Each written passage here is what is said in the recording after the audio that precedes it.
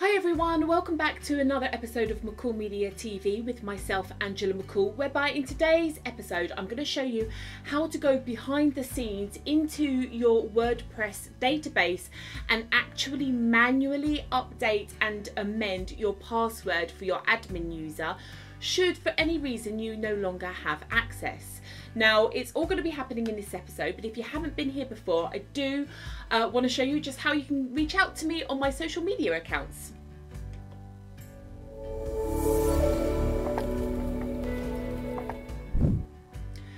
Please do also subscribe, stay notified to my channel. I do videos on a whole variety of creative digital technologies that a small business owner is going to need in their day-to-day operations. So without further ado, let's just sort of dive on in to this topic today. So I'm going to dive onto my left-hand side monitor screen because what I have done is I have created an example website. So I've literally just uploaded to an out-of-the-box installation WordPress, okay, and we're just going to log in. So this email address is just a dummy email address I've used for this admin password for the moment, and if I show you the password here, it is literally password 2020 ! Now I've just done this purely as a way of creating a demo account and a demo website for the topic of this video today, and as soon as I have finished filming this website and everything that you are going to see will be completely and utterly deleted. So I need to be quite transparent in the process because you're going to need to be able to dive into the background and all the behind the scenes settings and configuration of your own WordPress website, and so you're going to need to know how things work, which is why obviously I don't want to demonstrate this on a live website that's for a client or myself, which is why we have this live demo account that is going to basically be deleted in a short while. But let's just say for whatever reason you've forgotten your password and you want to do your password reset, but you don't actually have access to that email account anymore. It can happen. People change things, update things, and then realise they've got themselves stuck, and you're in this kind of sort of chicken and egg scenario whereby you can't update your password because you don't have the email account that you can access when WordPress sends you through the verification email to update your password, and so you're stuck in this vicious circle knowing that you just need to get into the back end of your website, but you can't do so. So this is how you could get around this problem. So for the moment, I'm just going to log in just for the moment using this password that I've just saved in my browser, purely so you can have a look, because what we're going to do is we're just going to look at the users at the moment. So obviously you can see that I've created this person called example website, and I've given them this fictitious email address just so that I can get something up and running, and so you can see here quite clearly that they are the administrator. Now this process that I'm going to teach you today does work for any type of user because we're going to be accessing the table in the database that manages all of the users that become part of your website. But at the moment I just want to explain, just obviously to make sure that you guys are clear, because when you do start fiddling with information in the actual database itself, you are kind of playing with God, as it were, and your website. So you really don't want to make a mistake, and you do need to keep all your bearings and faculties about you so that you're understanding what's going on. There we go, you can see there's an email. Now this is a fictitious email address, so even if I wanted to do that password reset on the logon page, it's going to go to an email account that doesn't exist, so I haven't got access to that email verification process that WordPress would send. So how would you update your password? Well, what I've done here is I've logged into my hosting. This DBS is the database name, and this is the database configuration, and again this whole database will disappear in literally about half an hour after I finished filming this video for you today. But I want you to see that obviously when you're setting up your WordPress website, you're going to be asked for your hosting, you're going to be asked for the database username and all that kind of stuff, and you would have also set up your password. This is all the information that you need for configuring your front end WordPress files to work with your back end. So we actually need to now access the data that is stored in this database. Now, all good hosting providers will provide you a means to do so. There's 3 different versions going on down here, but we're going to work with the PHPMYADMIN, which is one of the most original and common ways of accessing your MySQL database. And the reason we're going to do and work with this one, I'm just going to click on Open PHPMYADMIN there, is because it provides you with an interface to actually access the hard written code and the data that's hidden in your tables that make up your MySQL database, instead of actually just working with it as a text editor, as it were. Now, depending on your hosting company, they may have obviously added their own branding and things like this, but generally what happens is on the left hand side here will be your database. IONOS happen to just name things with serial numbers. Your hosting company might ask you to actually name your database. There's lots of different ways that they may work, but you will generally access your database and you can expand all of the different tables that live inside this database. Now, as you can see, I've scrolled all the way down. There's a bottom one here called users, and when we click on that, you will see here, this is that example. This is my admin user that we've created over here. So this is this person here. So for example, if I was to change their name, let's put this as my name, Angela McCall, and we go on down here. Let's say we display the name publicly as my name, Angela McCall, and we hit update profile. You can see now over on the right hand side it shows you the display name, so you can see that this is now working in the actual data itself. And this is obviously how you would access it from a normal user's perspective inside the admin panel of WordPress.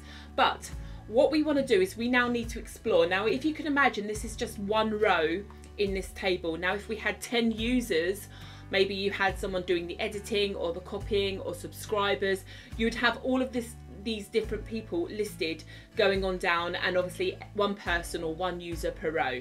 But we're going to click on that edit button right now, and this is basically now where we're actually accessing the names of the tables, the types of data that get stored in those cells, as it were, things that we can do with the data, and then the actual value itself. Now, if we look here, the user logon is the original example website, which is what I called this. If we go back up here and I show you this, this is the username here, which we cannot change, but technically we can, because we could change it right now in the actual database, and we'll do that in just a moment.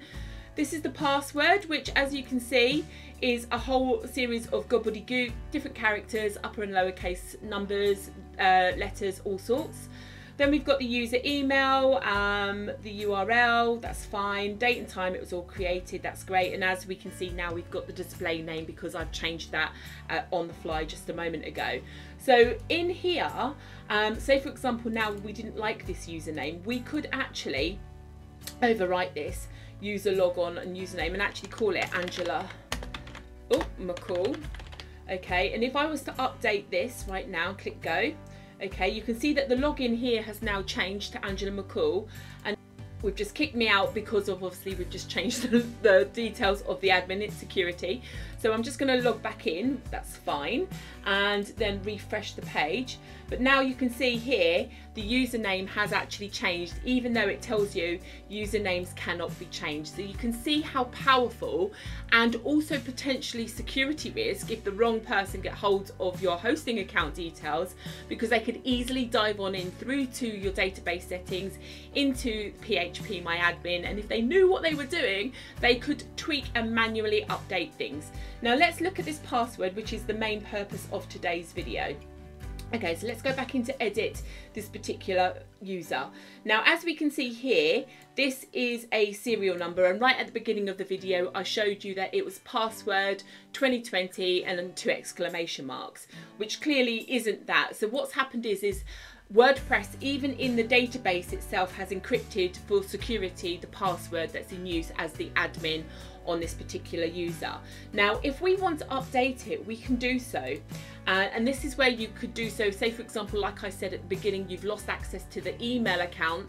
You can get around it by coming into the PHPMYADMIN. And what we're going to do is we're going to select something called MD5, which is kind of an encryption protocol, as it were, for this particular field. So it doesn't matter what field, if I wanted to encrypt the logon name or an email address or something, I could do so using this function, this MD5 function, which is why, again, I wanted to make sure that you've got your bearings with you, you've got your faculties around you, your brain cells are clicked in, you know, you're hyped up, you've got your coffee, because if you make a mistake in something that you do here, you could potentially screw up your whole entire website. So this is really a process that you want to do as last resort.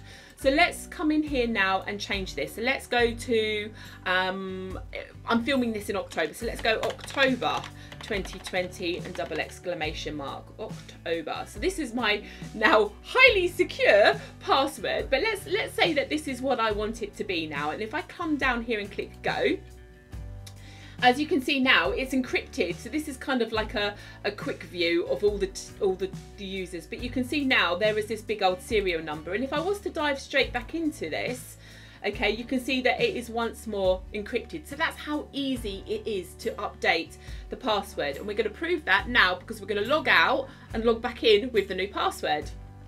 So I'm going to dive on over, and it's already identified the fact that I'm going to have to do this. So it's kicked me out already because there's security risks.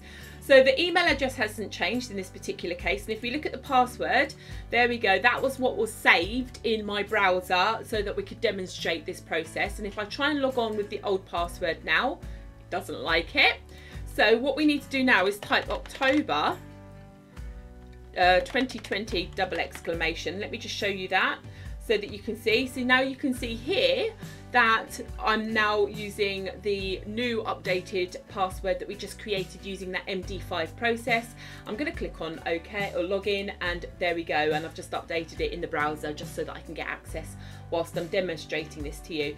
So there is lots and lots of things here that you can learn. So basically, going into your database, it doesn't matter where in the database you are, you're actually handling the raw data itself. Now obviously the more complex your website becomes with the more plugins that you have, all of the things that you do get installed into or saved, the data, the configurations, the styles, everything gets logged inside your MySQL database. So do take extra precaution when you're fiddling around, because you don't want to upset the apple cart. And I would always advocate, before you do anything, make sure you've taken a backup of your website first of all. So I just wanted to basically explain and show you some of the sort of tricks of the trade, as it were, to help you guys out if you are struggling to access your website and you don't have the email account or anything like that. If you've got access to the hosting, dive on in through to the database, go into PHPMYADMIN, go look for the table for your users, find the user that you want to update, and then you'll be able to allocate a new email address if you need to, and you will also be able to update using that MD5 process the password that is in place, and then you'll be able to regain access. So that's it from me today. I hope you enjoyed this video. If you've got any questions, please add them in the comments below. And like I said at the beginning of this video, this entire example website right now and all of the database and all of the things I've just shown you are about to get deleted. So don't worry about trying to sort of have a play with my actual site. It doesn't exist by the time you guys watch this video. Thank you very much, and I'll see you on another episode real soon.